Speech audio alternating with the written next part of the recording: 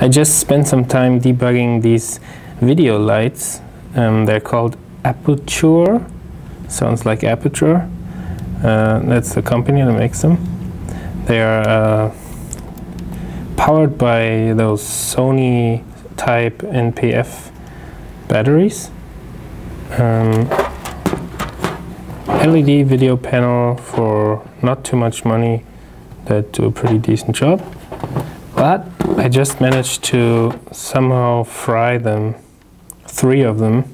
Actually, I didn't fry anything concerning the actual light output, but if you look at the board on the left side, you have 2 drivers for the LEDs. It all seems fine, but on the right side, this is where something went wrong while I was charging several batteries with these LED panels. I'm not 100% sure what exactly I did wrong. I didn't think that I was doing anything wrong. I plugged in the panels, I plugged in the batteries and let them charge. Maybe I shouldn't have taken off the batteries while it was plugged into the power supply. This charging chip is fried on this one, but it will still turn on. It just won't be able to charge the battery anymore, and these LEDs won't turn on anymore. They usually show the percentage with 4 little green bars of your battery. This other one that I took apart, the charging chip still seems okay.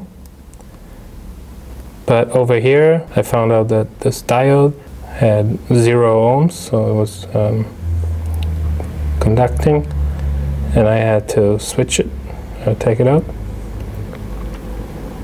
So before I did that, it wouldn't even turn on because it short-circuited the main power supply. Now that I put in a new diode, those battery indicating LEDs will also turn on again. And if I dim down the LED, the 4th one comes up because the voltage of the battery goes up again. So that's all back to normal. This also means that this microcontroller is not hurt, because that's the one that's controlling the LEDs, and this 7-segment display for the power that you're controlling with this potentiometer. But it's still not really fixed, because when I plug in the power supply, usually these LEDs should blink like ping, ping, ping, ping, ping, ping when they're charging the battery, when it's charging the battery. But it's not doing that. I found a data sheet for this charging controller, lithium battery charger. It says that pin number 4 or 5, 4 and 5 is going into these resistors. When one of them, I think it was this one, number 5, is pulled to low, this indicates that the charging is in progress. So right now the battery is not completely full, the power supply is attached.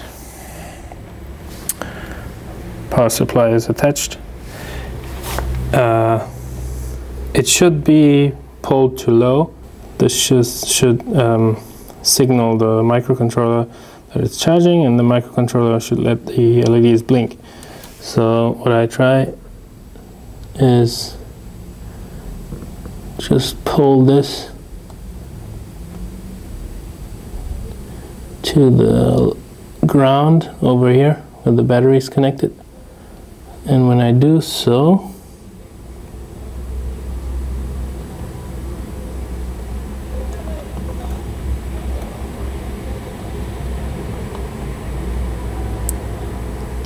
that's actually the pin number 4.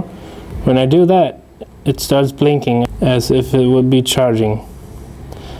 And I even think it is charging because I measured the voltage at the battery tabs. It's slowly increasing. Yeah, but it's not signaling this charging progress, because if I take away the tweezers, it's not blinking anymore. But also the inductor here gets really hot. I wonder if it's not a little too hot. But yeah, I think this thing really, yeah, took a hit. It's most likely because this one is obviously completely fried, so maybe here it was a little bit worse. Yeah, but I don't know what happened. So yeah, at least these two still work. Maybe they're not really charging the right way, obviously. But the third one, it's not even turning on. Little P for power, lights up green, but it stays off. So I'm going to take apart this one too. So to open up the panel, you have to unscrew 12 little screws on the border here. Then there's a tiny screw from the side and the knob, so you can take off the knob. You can see it in here. Holds the knob to the potentiometer.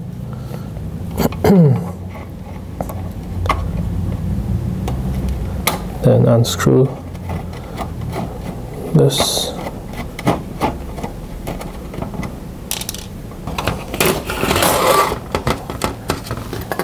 And now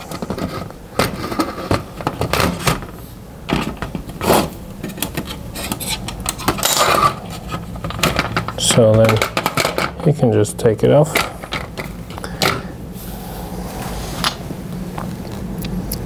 And there are 3 more screws.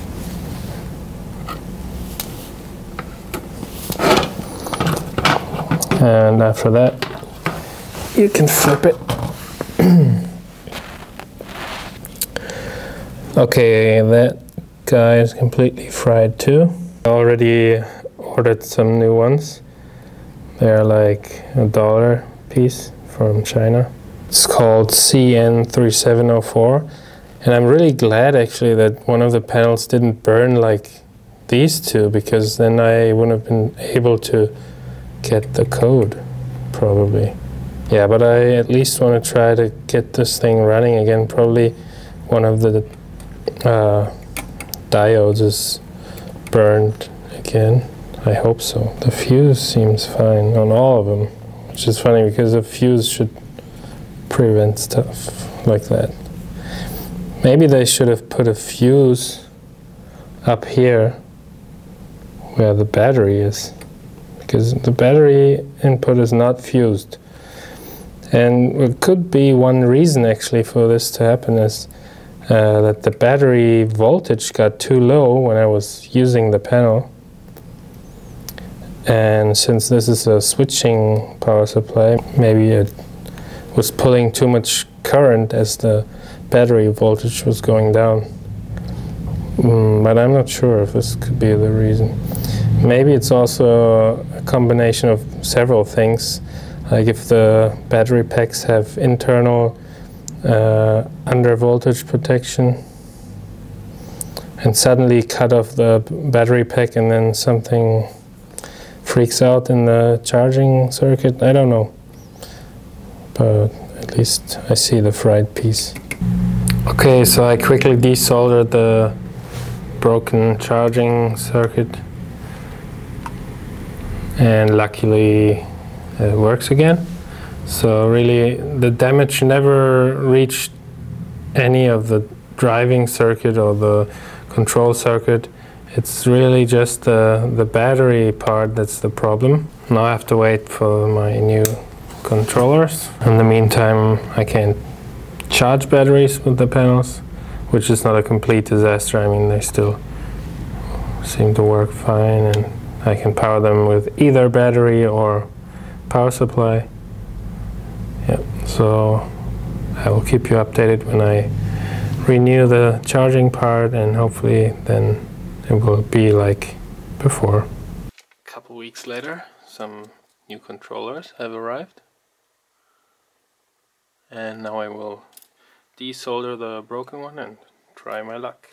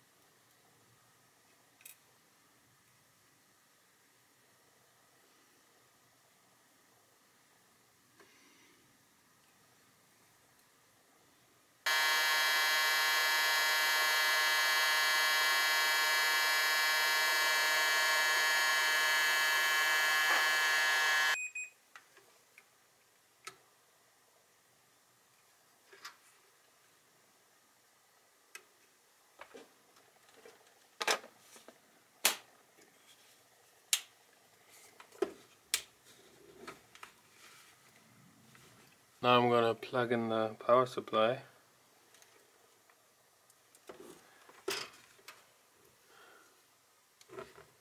And it does the I'm charging blinking code, so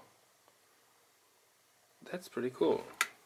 Maybe I can check the voltage of the battery. If it increases, it would mean to me that it's actually charging. 1578.